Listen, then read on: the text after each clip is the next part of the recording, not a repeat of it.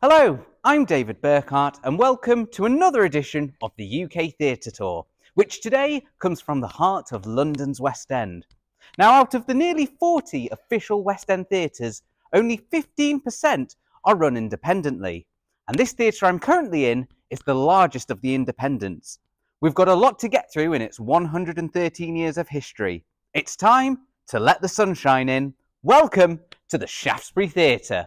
The theatre opened on the 26th of December 1911 after a construction period of just 5 months.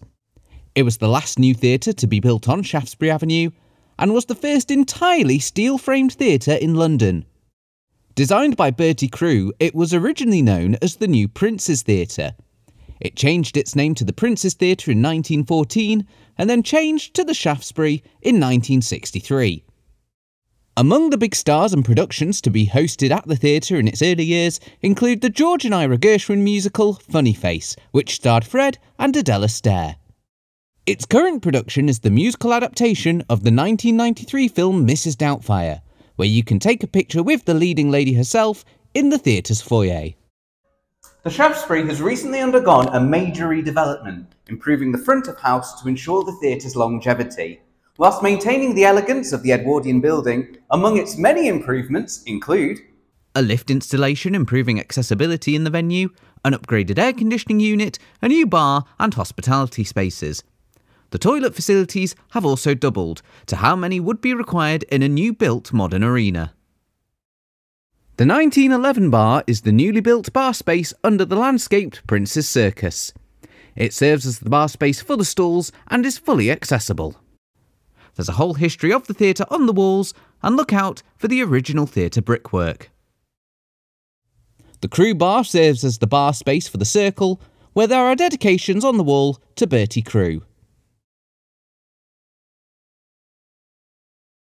The Taffner Suite and the Ray Cooney Room are available for VIP and group bookings, with prices starting from £40 per person. All the bar spaces, as well as the auditorium, can be hired out. Head over to the Shaftesbury website for full details. The Taffner Suite is named after Donald Taffner, a television producer who provided the leadership of the theatre from the early 90s. The Ray Cooney Room is named after the producer and playwright whose company, the Theatre of Comedy, took ownership of the theatre in the 1980s with a focus on comedy and farces. Over the past 20 years, the Shaftesbury has welcomed countless Tony and Olivier Award-winning productions to the West End. I was given a chance to look at some of the programmes from recent productions before taking a trip through time to see one of the earliest programmes in the theatre's collection, a season of Russian ballet from 1927.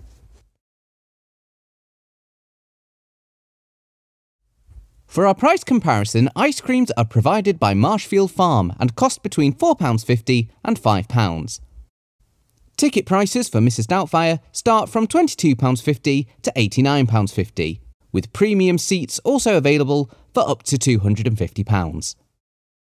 The stage and docking bay doors are located on Grape Street. There are a total of 9 different levels to the theatre. Backstage, there are 14 dressing rooms of varying sizes, which includes this multi-occupancy room. There's also a quick change dressing room close to the stage and a sub-stage changing area. Underneath the stage, there's the orchestra pit, with a separate and soundproof room for the drums. There are numerous offices for each of the technical departments, such as lighting, sound and props to name 3, as well as a staff room. I was also given access up onto the roof of the theatre, where the new award-winning fly tower was installed in 2016. The theatre originally had a 4-ton weight load on their grid in 1911 and was upgraded over time to 12 tons. The 2016 fly tower can now take a weight load of 35 tons to meet the requirements of modern shows. This has been vital in the stage's wings, with sets and props being suspended when not in use. The proscenium arch is 9 metres tall, and the total stage depth is 9.6 metres. The current capacity is 1,416, split over 3 levels. The stalls can accommodate 640 people. There are a number of removable seats in the stalls that can be removed to accommodate up to 13 wheelchairs. The seats in the auditorium will soon be replaced, as the majority date back to the 1950s and 60s when EMI owned the building, and were originally purposed as cinema seats. Some new chairs have already been added, and further down the line there are plans to create a new rake for the stall's audience to improve sightlines. Make sure to look up at the impressive 128 low-energy bulb chandelier, which used to have an equally as impressive painted mural. This is also considered the best example of one of the 2 theatre roofs that open in the UK, which originally provided ventilation for the then audience capacity of 2,500. The Royal Circle houses 400 audience members.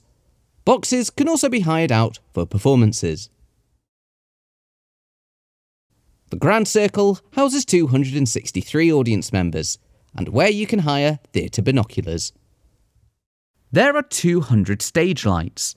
The sound desk is located at the back of the stalls, with the lighting control at the back of the Royal Circle. Whilst there have been major improvements in light automation and tracking, the follow spots at the back of the Grand Circle are operated manually. They're powered separately from the lighting rig, with the operators able to accurately follow the actors through this viewfinder. And it looks like a significant chapter about the Shaftesbury is about to be discussed on stage. In the late 1960s, the Shaftesbury played a major turning point in UK theatre history. But to understand its impact, we have to first visit a law from nearly 300 years ago. The Licensing Act of 1737, later repealed by the Theatres Act of 1843, meant that any new play being produced had to be approved by the Lord Chamberlain's office, a department of the royal household. The Lord Chamberlain had the final say on what could and couldn't be performed, with theatres being fined for performing without a licence. Theatre censorship lasted for over 200 years before being abolished and replaced by the Theatres Act of 1968, which came into force on the 26th of September of that year. The very next day, on Friday the 27th of September, a brand new musical opened at the Shaftesbury, which was unlike anything seen before. The American rock musical Hair, with its strong language, adult and sexual references, and full frontal nudity, was hugely controversial and for some scandalous. Despite its mixed reviews, the show had a successful run, surpassing Broadway's production for just shy of 2,000 performances. The show came to an end in 1973, when part of the theatre ceiling collapsed. The ceiling was restored, and in recent years the regulation governing historic ceilings has led to annual safety inspections. In 1973, however, many suspected the ceiling collapse to be a malicious act, because the Greater London Council had presented plans to redevelop the West End in favour of wider roads and office blocks. The Shaftesbury and 16 other theatres were under threat of demolition. For context, in a 25-year period between 1950 and 1975, 35 theatres were demolished in Greater London.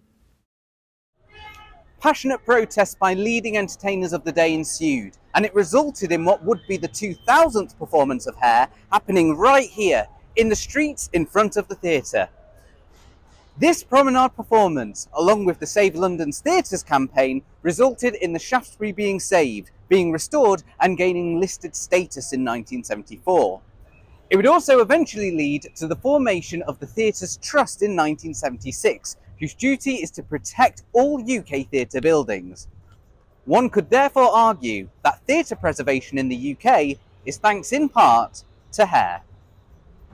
Now, all this exploring in history has made me rather thirsty, so what better way to enjoy a cup of coffee than by visiting Bob, Box Office Brew, Shaftesbury's very own coffee house.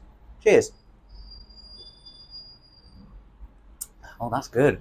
Bob provides plenty of food and drink options, with no extra charge for alternative milks. There's indoor seating and outdoor seating where you can admire the award-winning Prince's Circus.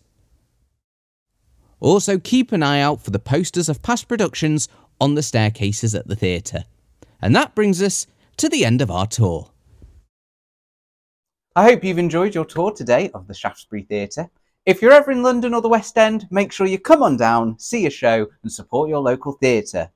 My huge thanks to everyone at the Shaftesbury Theatre for showing me around today.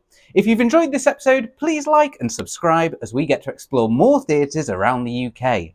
And my next question to you is, which theatre should I visit next? Let me know in the comments below. I'm David Burchhardt, and I'll see you on the next stage.